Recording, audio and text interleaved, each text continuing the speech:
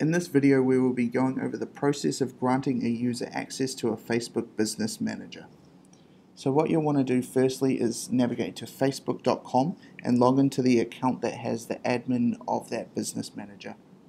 So once logged in the header, navigate to the drop down and select that Business Manager that you're wanting to grant access to. So once in the Business Manager, select Business Settings.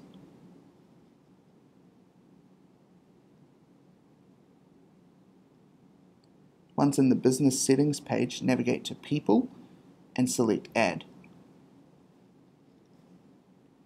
Here you want to grant access to the email address that's been given to you by the Wonks staff, and if you could grant that with admin access, and go Next.